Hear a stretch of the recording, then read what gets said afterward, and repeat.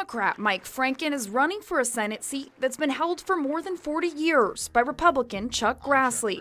The three-star U.S. Navy admiral says he wants to change the tide on polarized politics in the U.S. Senate. Ensure the divisiveness that's ripping so much of America apart doesn't become something that's a terminal. And I believe I've got those skills to be helpful in that regard. A recent poll shows Franken within striking distance of unseating the 7-term Republican incumbent. It also shows more independent voters are leaning towards Franken. I believe that they want an altruistic, clear-minded individual who puts country over party and people over politics in everything we do.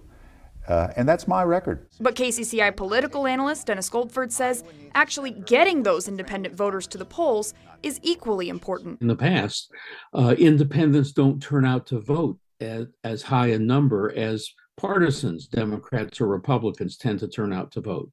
So Grassley may be doing, for him, relatively poorly among independents this time around. The big question is, will those independents show up to vote? Republicans have criticized Franken over an April police report. It was filed by a former campaign staffer who says Franken kissed her without her consent.